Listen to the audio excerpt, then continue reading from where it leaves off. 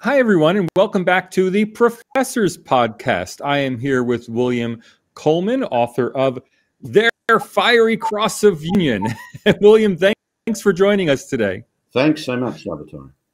And William, what was their fiery cross of union? Well, in essence, it's a reference most directly to the Southern Cross, the famous constellation in the sky. That had become, during the 19th century, a significant symbol of Australian identity for several reasons. Firstly, the Southern Cross, of course, only appears in the Southern Hemisphere. That's Secondly, us. yeah, that's right. Secondly, it is a cross symbolizing Christianity, which Australia was founded upon. And thirdly, it's been stressed that in the 19th century, the absence of electric lighting meant the night skies, were just more visible. They were just more important. They were just more conspicuous. And so by the middle of the 19th century, there was already an Australian flag. It's actually the New South Wales ensign, to be a bit more technical, which bore the Southern Cross. And later, the other Australian colonies, including Victoria, adopted the Southern Cross on their flags. So when Federation was approaching, or the cause of Federation was approaching at the end of the 19th century, it's not surprising that at least some Federationists adopted the Southern Cross. In particular, the form they used it was in the New South Wales ensign, which they renamed the federal flag and which they campaigned under. So that's the fiery cross of union, because my book is about the Federation. It may not be fiery, but it was described as the fiery cross of union by one quite prominent Federationist, a man called and of course, in the 18th century. People can get that book from Connor Court. I'm showing the website right now, and it is available for sale at Connor Court. William, reading the book, it sounds a lot more to me like the damp squib of union than the fiery cross of union. I mean, how much passion was there in Australia in the decade leading up to the Federation in 1901? Well, there was both passion and indifference. It's always been, if you like, something of an embarrassment to Federationists that in the first round of referendums in 1898, only a minority of those persons entitled to vote and enrolled actually bothered to vote one way or another. If you like, it seemed a great indifference.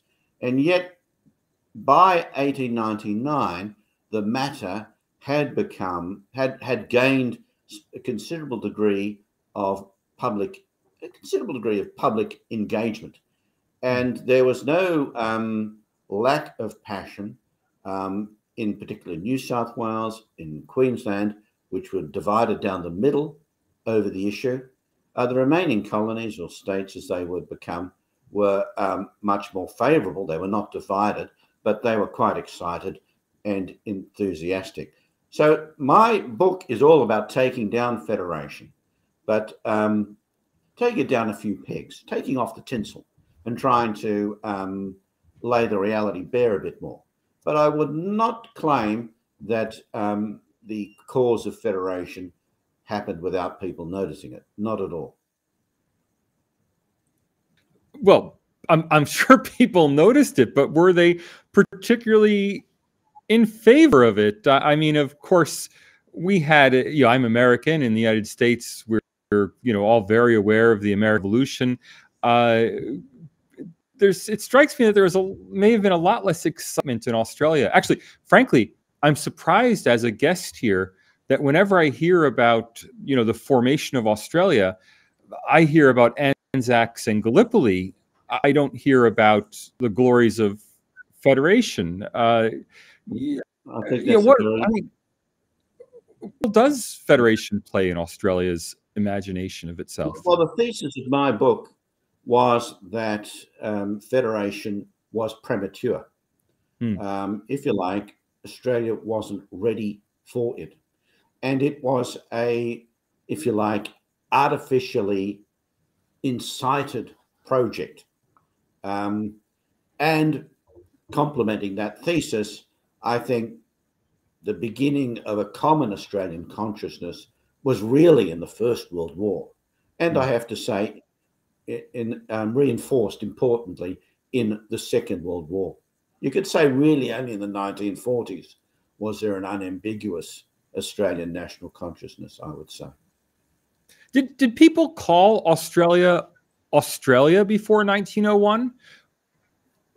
The name Australia for the continent was proposed in 1817 by Governor Macquarie, and to replace the term New Holland, and it quickly gained favour, I have to say, though very confusingly, because New South Wales, right, remained one component colony, if you like, of the continent, and in New South Wales, Australia was often used. So, for example, the Australian Museum is the Museum of New South Wales, but it's called the Australian Museum. Sydney-siders will know it in College Street. Right.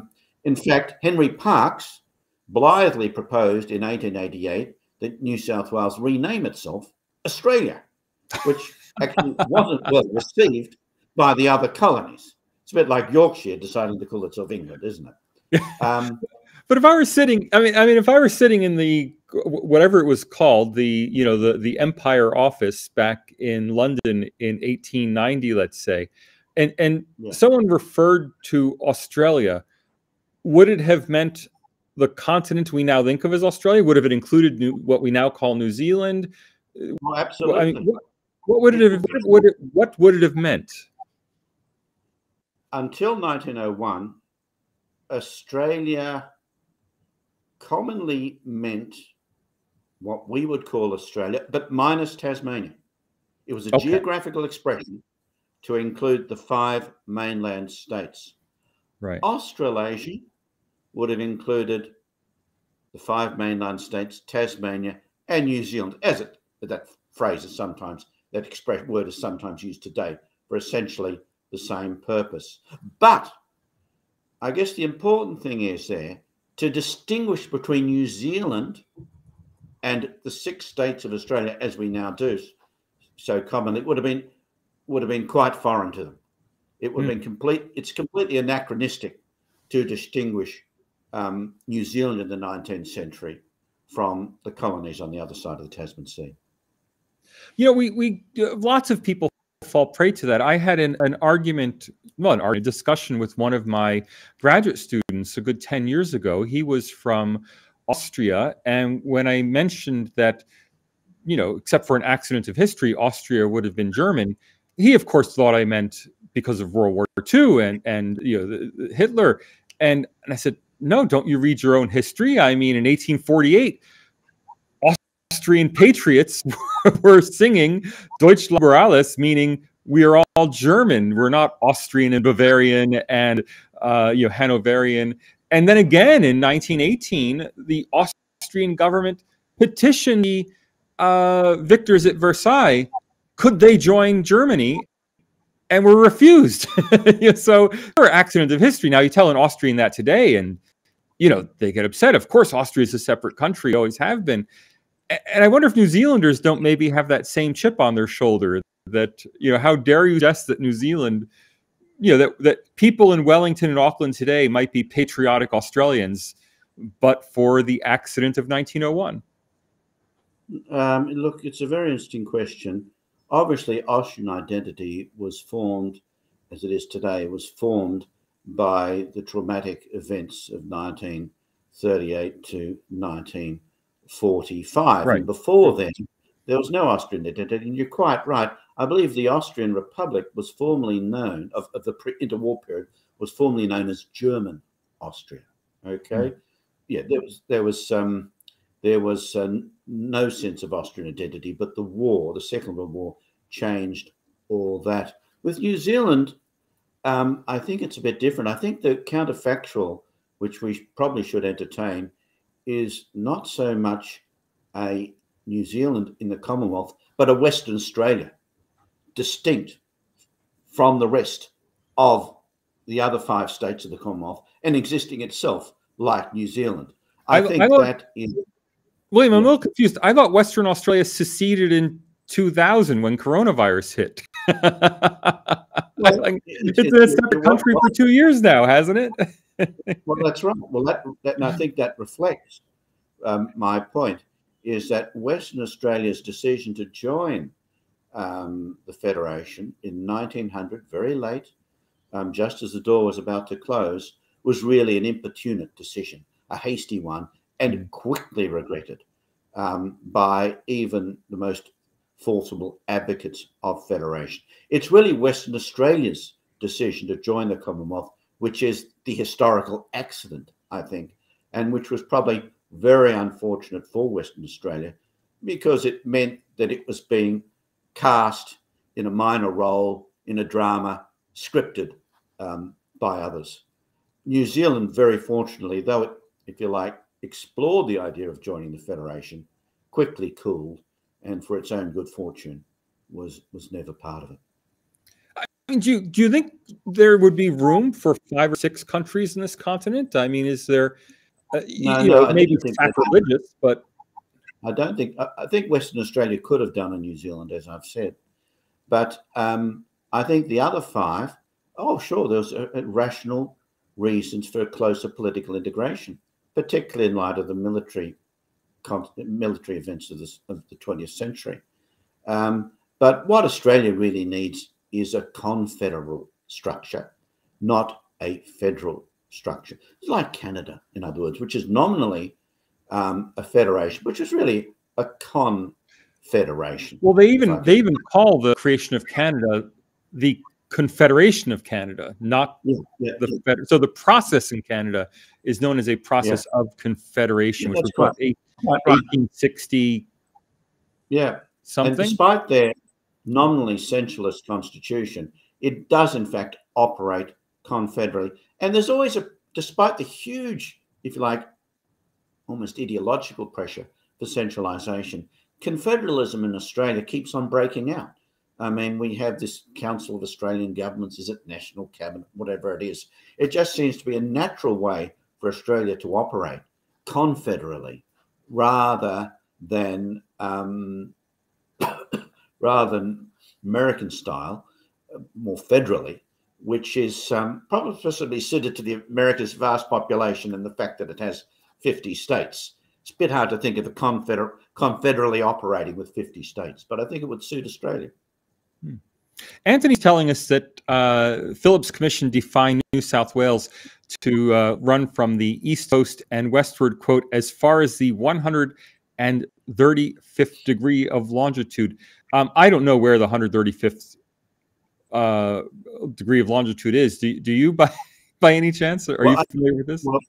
Well, it's approximately the border of Western Australia with South Australia and the Northern Territory today. Or was it a little to that?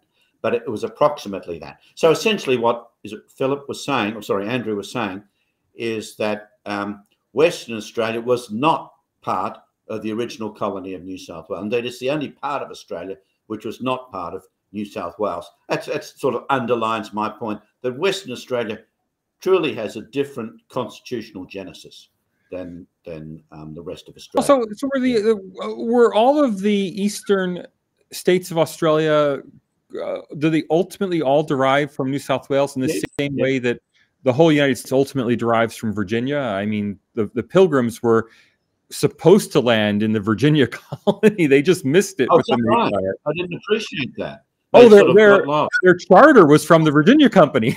It was to come, and they were supposed to end up somewhere around what's the Chesapeake Peninsula, and to end up in what's now Maryland, I suppose. And they, they weren't that accurate back then. They thought, we're here now, we better settle. Yeah. No, all of Australia, save Western Australia, was the colony of New South Wales, and Tasmania separated in 1825. Victoria in 1851, Queensland in 1859, South Australia in 1836, and New Zealand is always unclear whether New Zealand was part of the colony of New South Wales, but by 1840 something it was on its own. Yeah. So New South Wales was sort of the mother colony, which seems like an absurd expression, but it was used in the 19th century. And in the 19th century, it was important to New South Wales that it was sort of the start of everything. Yeah. And yet a bit like Virginia. And yet for a long time, Victoria was larger. Is that correct? In population, I mean. It was larger in population for a period of about 40 years, a key period from about 1860 to about 1900. Yeah. Wow. Could you imagine if in the capital? That would have been a disaster. Oh, well,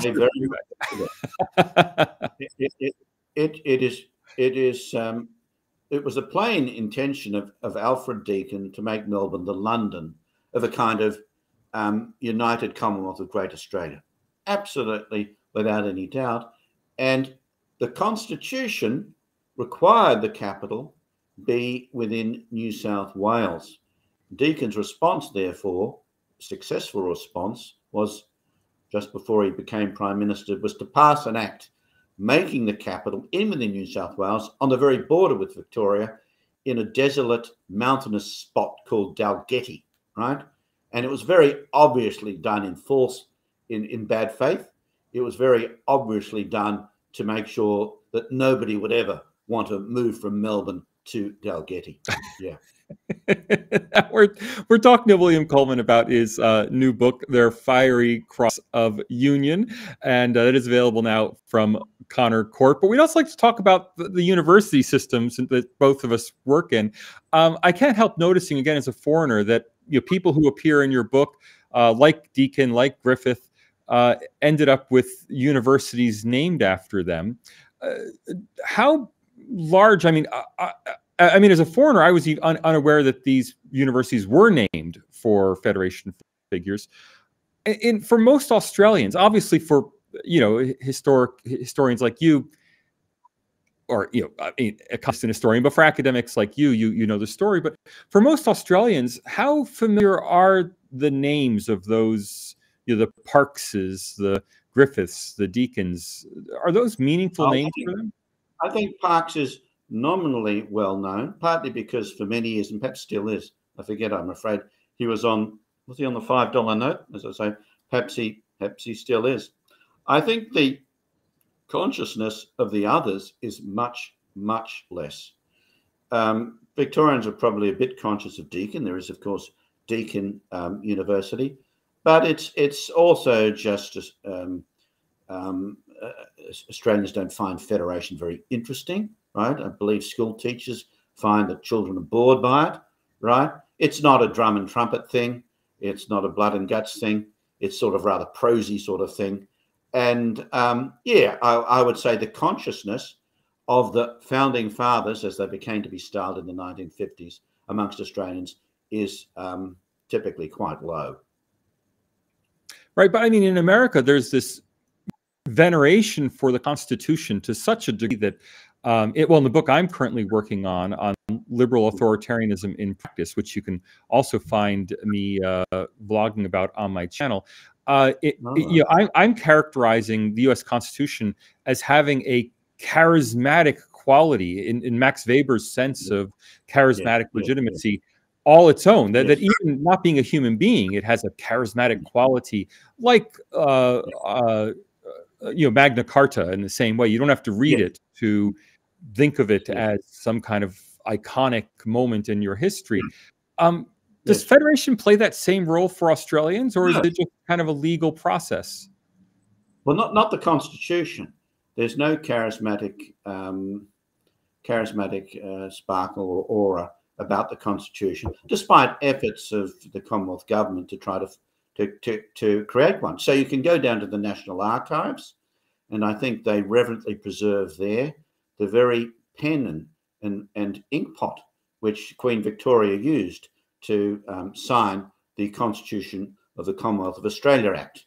And indeed, I think there might be, is it possible that the very act on parchment is there down at the National Archives? But no, it's never caught the imagination of the Australian population, partly because it's a not very original cut and paste job of the American Constitution, the Canadian Constitution, and various acts governing the governance of of New South Wales and Victoria, partly because it's just not as well written. The American Constitution begins, "We the people." Yeah. Well, that's In order to form more perfect union, establish justice, ensure domestic tranquility, provide for the common defense, promote the general welfare, and secure the blessings of liberty. Well, that's great, isn't it? Wonderful. For ourselves and our posterity, to ordain and establish this Constitution for the United States of America. I can even quote it.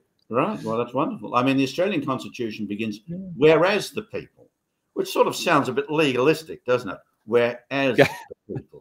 So, no. It's better than the... Yes.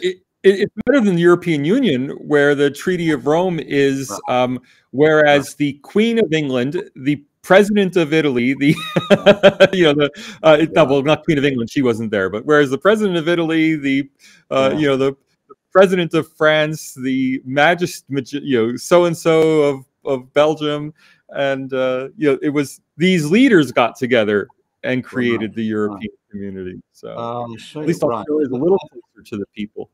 Well, that's similar to the Australian Constitution, which says, "Whereas," I think I'm not sure whether it's the people or just was. Then it iterates 5 states: New South Wales through to Tasmania. Leaves out Western Australia because Western Australia still hadn't decided to join it, right? But it's a similar sort of procedural approach to what's going on. So look, Australia is a legalistic country. America is a legalistic country too, but in a different sort of way. So Australia has certainly taken the Constitution very seriously, right? I mean, there are sections of the Constitution which have literally generated millions of words. Section 92, for example, quite literally millions of words. So it's important in a legalistic sense, but only in that sense. Yeah. Well, Anthony, you and the Samuel Griffith Society have your work cut out for you, it seems, in popularizing the Australian Constitution. Now, the university system was already there in its, formative stages at Federation. University of Sydney and University of Melbourne were both founded in the 1860s, I think it was, 1864. 1850 for the University of Sydney, a little bit later for the University of Melbourne. Yeah. I know Melbourne was 1 year later, much to their for their perpetual chagrin. Did the university academics and did the universities play any role in the Federation process? Look, one of the curious things about Federation is the great prominence of university-educated people. You must remember how tiny were the universities at this time. So to illustrate, when Edmund Barton, the first Prime Minister of the Commonwealth, attended lectures at the University of Sydney in the mid-1860s, there were about a total of 10 undergraduates. That's the total, right? That's not the Latin class. That's everybody, right? Of all and years. Our procedures, I'll point out, our procedures are still based on the idea that we have 10 students. It's a nightmare. Well, I'm sure they are. Yeah, yeah. So despite the extremely tiny enrollments, if you look at, say, the New South Wales delegates to the Federation Convention, I think you'll find 4 university graduates.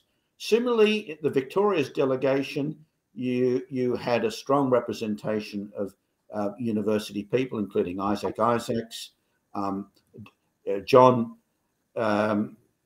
Quick. He was actually a doctor. Can you believe it? I mean, in the academic sense.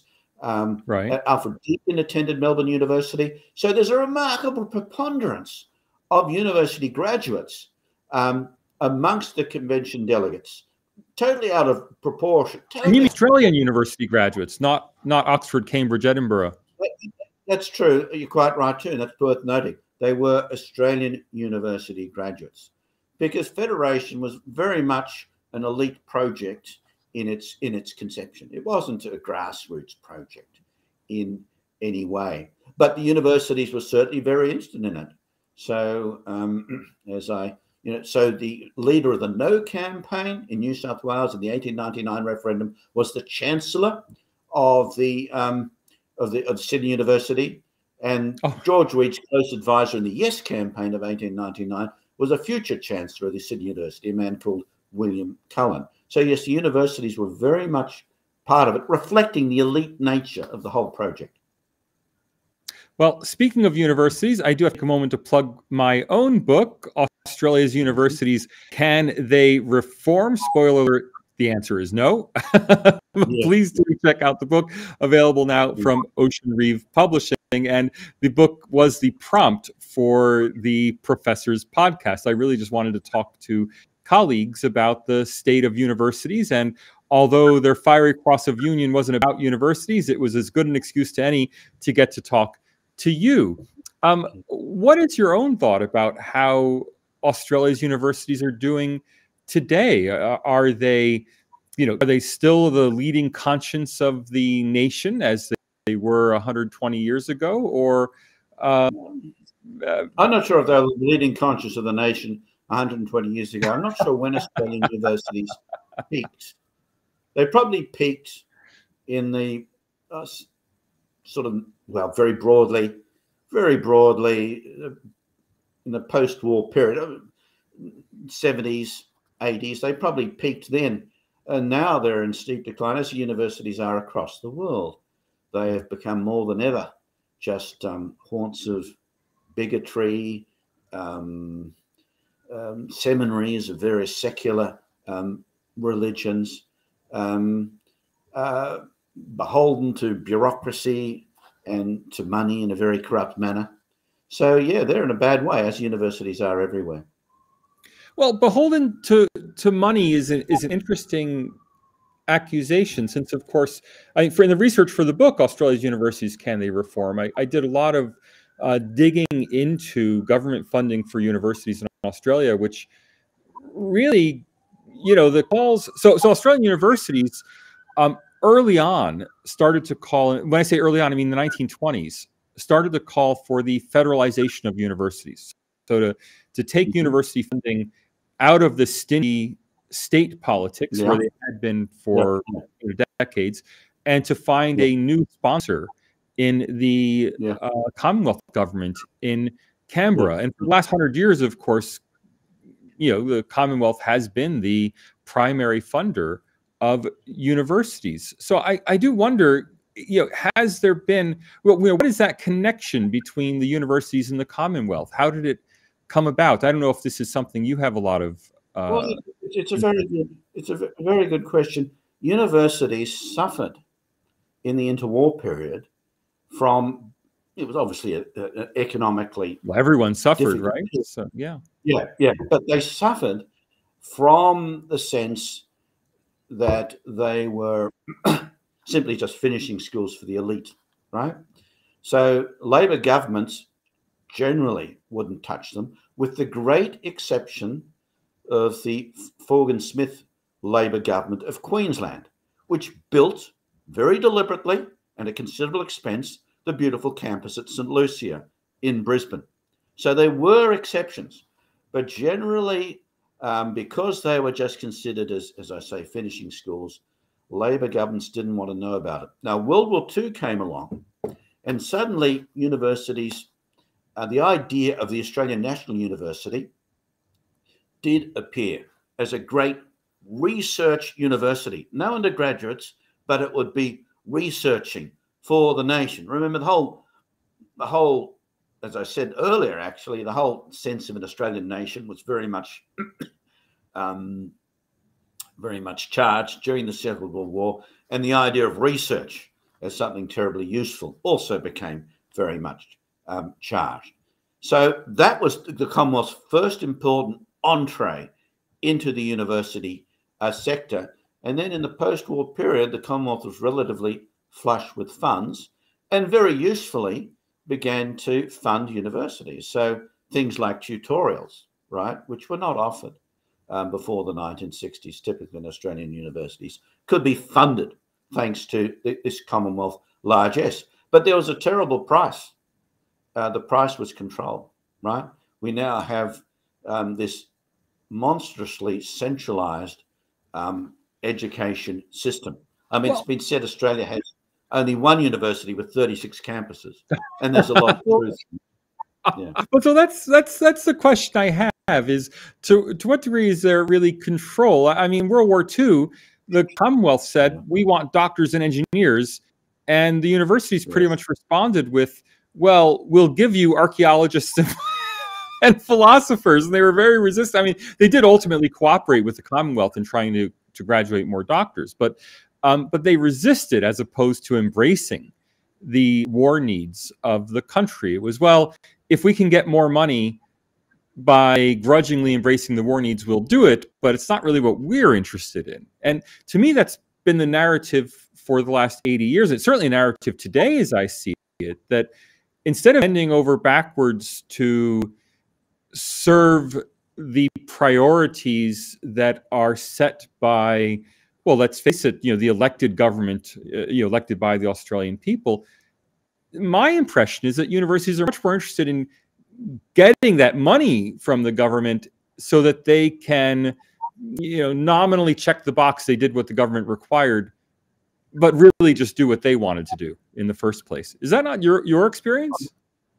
It probably is. I mean, I guess what I would say, though, as a kind of prefatory comment to this particular exchange is that I think there's something melancholy and deficient in universities being funded from general revenue, from the taxpayer. I think universities should be based on a genuine loan system or just by paying fees up front. But a loan system in which the student deals directly the university deals directly with the student, right? Like the US not this kind of system, not the centralized, nationalized loan system coming through Canberra, which is just another form of regulation.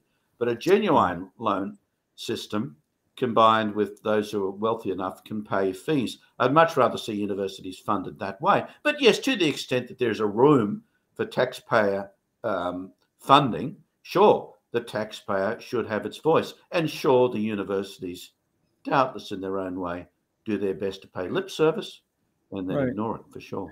Something I find very amusing is there's the recurring scandal of the ARC, the Australian Research Council, funding hugely controversial humanities research, and then almost daring usually the Liberal minister to veto it. And of course, when the minister vetoes it, it becomes a scandal. But a large portion, I think it's 10 or 15% of the evaluation for an ARC grant is national interest grounds. But what's funny is, I mean, if Mr. simply used that national interest grounds and gave it a score, well, any grant application that got a 0 for national interest, well, the thin line between acceptance and rejection, the line between acceptance and rejection for ARC grants is so thin that if you lose all the points on national interest, you'll never get the ARC grant. But the government allows national interest to be evaluated by the academics as well, right? So when I act as an ARC assessor, I am asked to assess is this grant in the national interest, which seems, I mean, I can assess its academic qualifications, but shouldn't, it's strange to hear an academic say it maybe, but I'd like to actually see more government oversight of universities, not less. Well, I think that certainly outside of health research, I would like to see all research funding just done by the universities from their own resources. Kaboom, right? If you want to fund research, you go and fund it. Now, where does that leave genuine national purpose research? Well, I think that should be done by a Commonwealth body almost directly, as you say, right? CSIRO. A bit like that. Or it doesn't have to be an institution, but it will be semi-directly done by the government rather than, if you like, contracting it out to academics, 9 out of 10 of which, will despise any coalition government. Yeah. Well, I'm not even sure that they only despise coalition governments. We'll see what they think of a Labour government when they get one. Yeah, probably. Yeah. Yeah, I mean, Yeah, it's a yeah, I'm not sure about that. Mm. My own research into university finance, of course, is focused on a lot on the role of international students and on universities using international student fees as a way to achieve autonomy from the government. And in your preferred model, I'm afraid that we would see, instead of seeing less abuse, we would see even more abuse. That universities freed to just fund their research how they want would simply turn their universities effectively into visa mills to Aren't they generate. already? Well, they are already. There's no doubt about that. But I think they are because of the lack of government oversight, not because of too much government oversight. Well, I don't see any great interest on government oversighting the fact that Australian universities so often are degree mills. They're quite glad for universities to be degree mills because it means less screaming at the government for funding, right? Because they're degree mills. Look, this brings us to the fundamental problems of universities. They are selling their reputations. Their reputations were built over 150 years, and they are selling them. And it's not as if it's wrong to sell a reputation, but you have to sell it at the right price. They're underpricing it massively and thereby destroying their reputation.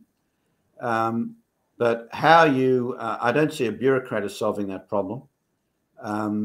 It's just a dilemma of our time, I would say.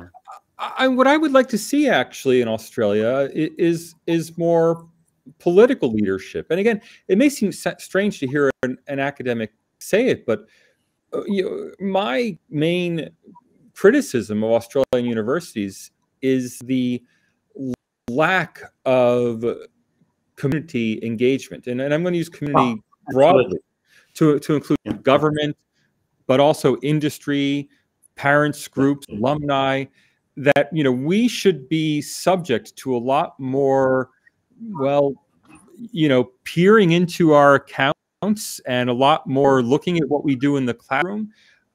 We should be held responsible to the societies that part of the problem is that every university in Australia, with one possible exception, is a state, that is to say, a government university, right? The United States has private universities, but that's not to say that all is well at Harvard, right? I mean, just being private doesn't make for a good university. Alas, Australian universities are also very big. Okay, now the United States, obviously, it is 15 times the population, but it has 3,000 degree granting university institutions, right? We have 36 or 37. Right, so our universities are also just far too large. But I agree. Our universities are really disconnected from their communities, disconnected from parents, really, and even campuses these days, I think, are fairly dead places, particularly outside the GA, but even in the GA. I surprised reporters when I told them that Australia's universities, and particularly Group of 8 universities, would be among the largest universities in all of North America if they were in the U.S. Because the narrative has been, we need university mergers to create economies of scale at larger universities. Quite the opposite. Yeah. How many mergers in Australia which have ended in misery? But nowadays, we recently had the suggestion that 3 or 4 Western Australian universities should combine, and in South Australia. I mean, it's just all too much nonsense. It is the aggrandizement of university bureaucrats who just drive these things to the complete destruction of university experience, for sure. Well, Adelaide and South Australia are roughly at the average size University of California system. And in my book, I several times used the University of California system as a proxy because, California is of similar population to Australia. Yeah, 40 million people, just like South Australia. But Australian universities are enormous by University of California standards, and you can't complain that University of California system. You can complain a lot about it, but you can't complain that they are unprestigious, underperforming universities. They're very prestigious universities. Yet there's this strange notion that Australian universities are too small and underfunded, and all the data show me that they're very large and very generously funded.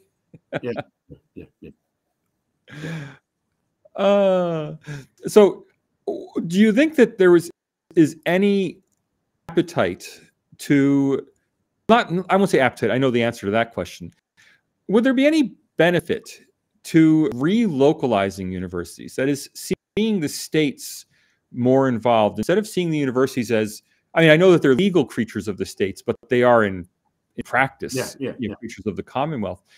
Would there be any benefit in returning universities to their states? Well, it could hardly be worse, could it? It could hardly be worse. It would have the benefits of the federal system, a genuine federal system, which is competition of governments. That's the key thing, to have competition between governments. And we get a bit of competition between governments. Get a bit of, instead of having one size fits all, instead of having this appalling unified system of 36 campuses and just one university, it would allow a few more flowers to bloom. But having said that, I see that the problems of universities are much deeper than the institutional structure. It's partly our age, right? Our age has Are we getting too old? No, our epic. I know. Our epic is not one of ideas, right? It's the epic of the algorithm, isn't it? Right? And the world is not interested in ideas. It's not even interested in knowledge of any significance. I would have to say. I say this as somebody who deals with students. I would say this is reflected in the average outlook of students. The average outlook of students, I want to reflect. So I think that's one of the deep underlying problems of universities. There has to be a return to an interest in ideas. Quite a few Australian universities, you can walk around and you'll see a little poster which says, "Believe." That's a shocking thing, right? It should be think, argue, reason, but believe. That's part of the loss of the life of the mind, which is very characteristic of our epoch. I laugh every time I see my university advertised on the side of a bus going down Oxford Street, and I think, that's what we've come to.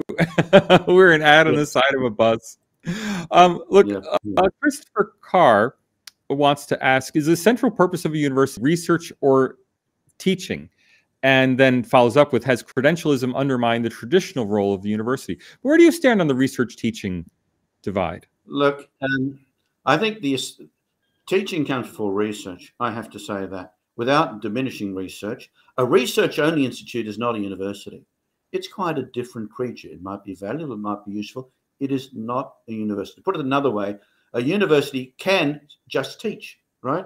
As I believe there are perfectly respectable liberal arts colleges in the United States which don't do doctorates, right? They teach. But a university can't just research. For one thing, research-only institute, for one thing, there's a complementarity between teaching and research. And I think that's been brought out by reviews of the famous Princeton Institute of Advanced Studies. That was created in the 1940s simply to park great minds and to remove them from any distraction from the classroom where they would be very fertile. And generally it's been, I think, not, summary statement, not a great success. It's a place scholars go to die, but they add their aura of prestige to Princeton. That's right. That's right. So teaching is complementary to research, and I believe it is the fundamental essence of a university. Yeah. But to give my own answer, and of course, I encourage you to find my answer in Australian universities. Can they reform? But to give my own answer, look, the whole reason we have research in universities is the argument that people who are teaching should be engaged in research. That is, teaching at universities, research is what distinguishes teaching at universities from teaching in high schools. High school teachers teach received knowledge. There's a textbook, you've been told what the answers are. You can go to the back of the book, and there are the answers to the study questions in the teacher's edition. The job of schools is to teach students settled knowledge. The job of universities, well, for at least in the whole model of the research university, but even before that, before the research university, when university teachers were scholars but not necessarily researchers, again, the point was that universities were places where you had, well, teachers who were at the frontier. But the reason we have research in universities is that the teachers wanted the opportunity to do research. It wasn't because universities themselves were founded as research institutions. And because we divide our workload, 40-40-20, teaching, research, service, the notion has arisen that, well, we could employ 40 people to do teaching, 40 people to do research, and 20 people to do service. It's all fixed. Yeah, I think there are two observations I'd like to make. Firstly, there's always been the view that research, alas, is a racket. Okay? It's a way of academics to escape teaching. And I'm afraid there's a lot of truth in that. Now, I'm not saying, therefore, that research isn't worthwhile, but we should be a bit wary of all proposals to dedicate research-only positions and so on, right? I mean, teaching is work, all right? In a way, I would say research is not, right? No, it's play. Research can be a recreation. Teaching is work. I think that's the first thing I'd say. The other thing I'd say is, I turn to the beginning of your comments, I quite agree it's important that universities be full of scholars, not schoolmasters, if I could put it that way. There's a very important difference in those two different experiences. And yes, I grant a research test is probably a way of keeping out schoolmasters from universities. That's right. Good reason. William Coleman's Their Fiery Cross of Union, a retelling of the creation of the Australian Federation, is available at Connor Court, $44. I encourage you to get a copy. I've got mine. And William, thanks for joining me today on the Professor's Podcast. Thanks so much, Salvatore. It's been a great experience. All right. Thanks to all of you for watching. And I'll be back next week. I hope you'll see us then. Bye-bye.